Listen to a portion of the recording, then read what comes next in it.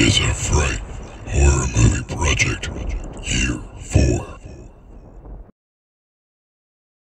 Welcome to the 210 Nerds. As always, my name is Max James. It's October 3rd, 2015, which means it's day 3 and as well as day 4 of the 31 Days of Fright Horror Movie Project, Year 4.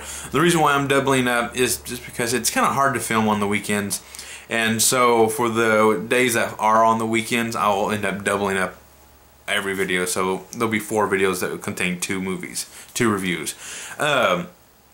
As well, just for the movies that I'm talking about today are The Voices, starring Ryan Reynolds, and then you got Nightmare on Elm Street, Dream Warriors. Now, both of these movies are really good. They both are very vastly different. You got The Voices, where Ryan Reynolds talks to his cat and dog, but it's a lot darker than it sounds, and it's funny. So horror can have humor. That's what I like about it's a bunch of horror movies, that sometimes they are just too serious. Sometimes you do need humor in the horror movies to make it vastly tonally different. You can have these really great moments of humor, and then all of a sudden you can have these really great horror moments, like Cabin in the Woods. The beginning of the movie is just funny, with the 2 guys talking, and then with the stoner guy at the beginning, and it's just like great humor moments. And then as the movie goes on, the humor kind of disappears into horror, but every now and again humor does return in various forms, but it's really good. That's why I like humor in my horror movies. And this is one of those examples, because when he starts talking to his cats and dogs, it's just really good, because he has a mental problem where he's on prescription medicine, and so he ends up talking to his cats and dogs when he's off of it. And as well as when he quits taking his medicine, you see what his world really looks like, and he just lives in complete filth. And if you see this movie, you'll understand. Or if you have seen this movie, you'll understand. When you see it, you'll understand. So, I also have to commend this movie for the CGI work on the cat and dog when they are talking. It's fantastic. And as well as the special effects for the women in the movie, where they're just severed heads. They have to act through their face, and give them props for that. And it's a really funny movie, as well as it gets really dark towards the end, so it's really good. And then Nightmare on Elm Street 3, The Dream Warriors, it's a classic.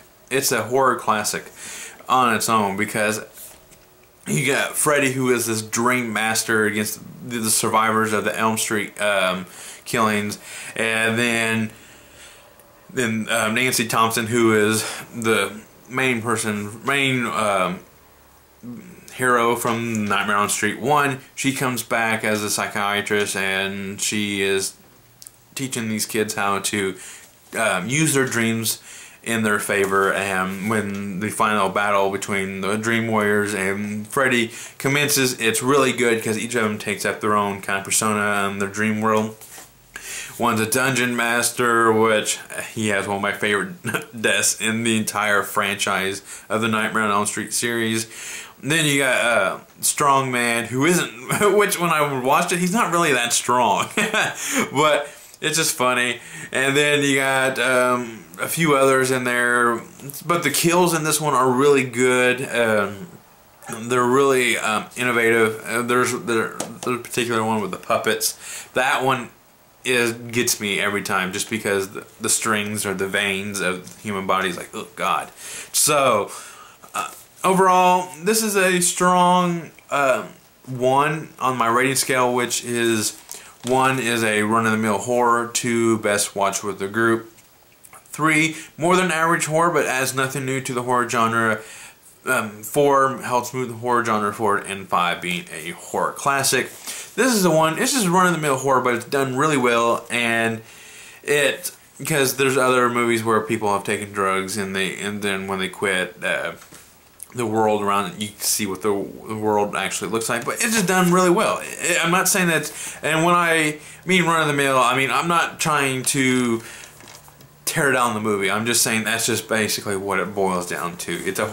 So it's really good. I enjoyed it a lot. I really do recommend that movie. And horror, and like I said, Nightmare on Elm Street, Dream Warriors is a horror classic. Just because it's just an overall good movie. If you took Freddy and replaced him and kind of just like and just made it tweaked the little things, it would still be a good idea. So it's a good movie overall. I know I keep saying that, but that's it. My name is Max James, and I'm going to go geek out.